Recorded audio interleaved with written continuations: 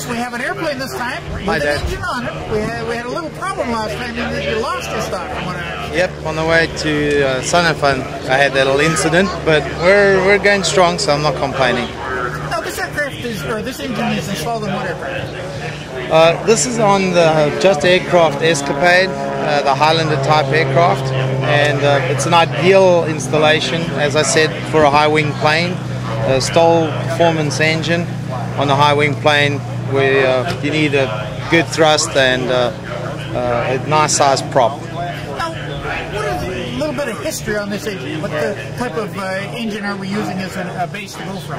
Okay, this is a VW based engine, but it's not, as I said before, your grandmother's VW Bug 1600. This is a 2.3 liter engine. The engine is built very much to the specifications that you'd see in a typical race configuration, such as like the Baja 500 for sand rails and so forth.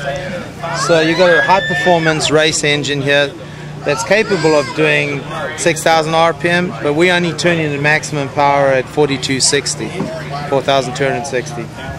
And you've got a belt reduction drive on it. What type of ratios are we using for it? We can use anything from 1.6 to 2.1 reduction. Depending on what size prop and what kind of flying you require, we can customize that top pulley to make that reduction for you. Now, the engine itself, is it like a dual ignition engine? Or? No. We do have the dual ignition 2 spark plugs per cylinder option. This engine does not have that on. We're using automotive spark plugs with a 4-pack coil, so you got redundancy in that already. The pickup is a 4-sensor Hall effect.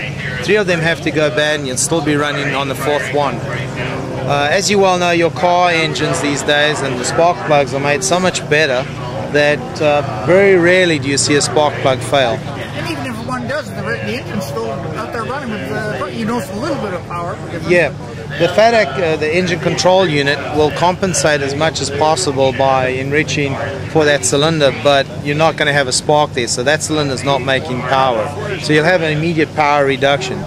But once again, these engines are very rugged, you know, they're very forgiving. Anyone who's driven the old VW Bugs will tell you they ran the engine in different conditions, so it should be very strong.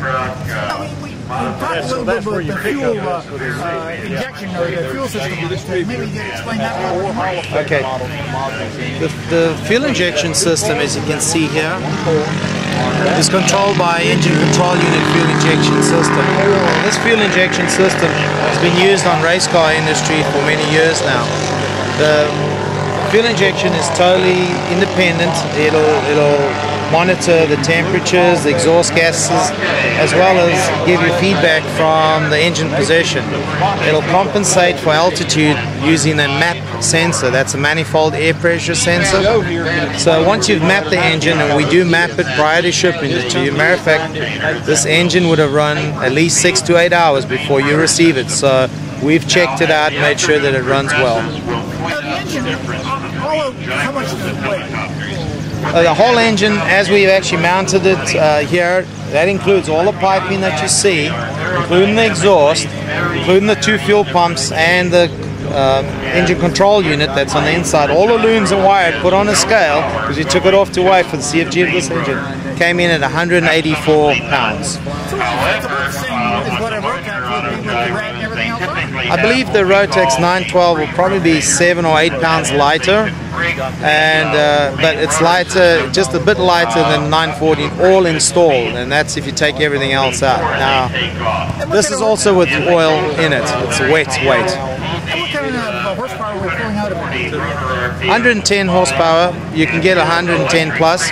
This particular one, we're tuning it for 117 horsepower. And reliably, you can always count on 100 horsepower for sure. But with the reduction drive and the fact that you got a large displacement engine, there's no replacement for displacement as far as your torque goes. You got a very strong grunt, low-end grunt engine that can really put out a lot of power on the bottom end, where you do most of your stall type flying. At the top end, we haven't tested it as such on this particular airframe configuration, but I'm hoping to see better than 15 to 17 liters per hour. let's call that 4 gallons, and at cruise we should see close to 3, if not just a bit under 3 gallons per hour. Which, but no, it's actually very comparable.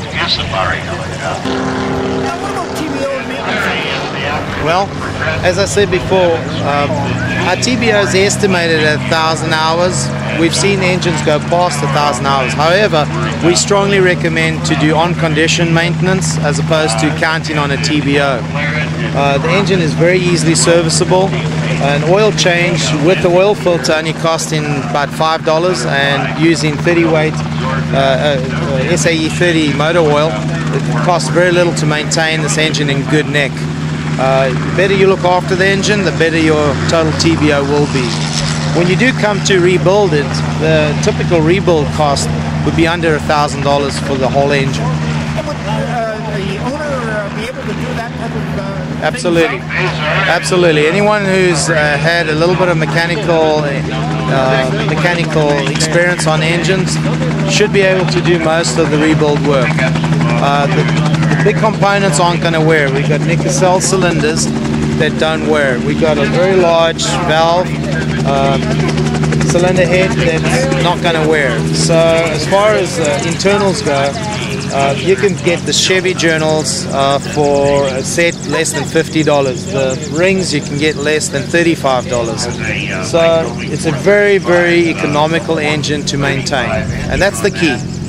Is there different mounting arrangements available for the engine for different hookups? I mean, I've seen the different, for example, we got in the Highlander here. What other mounts are available? Where is it mounted? We prefer to use the deal case mount configuration.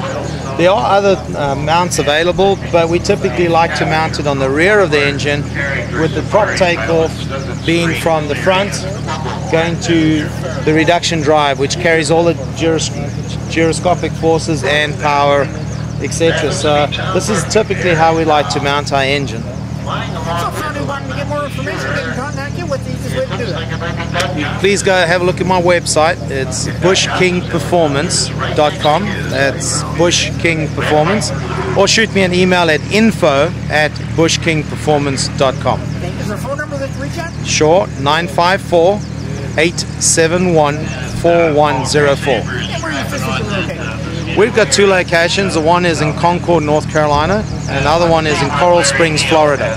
And, say somebody wanted an engine ordered here at the show, how many delivery times do they? We have 2 in crates right now, ready to go. Our typical delivery time is 4 to 6 weeks, but usually we have them on hand.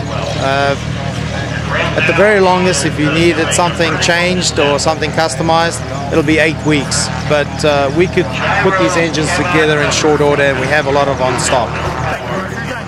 Thank you, Dave.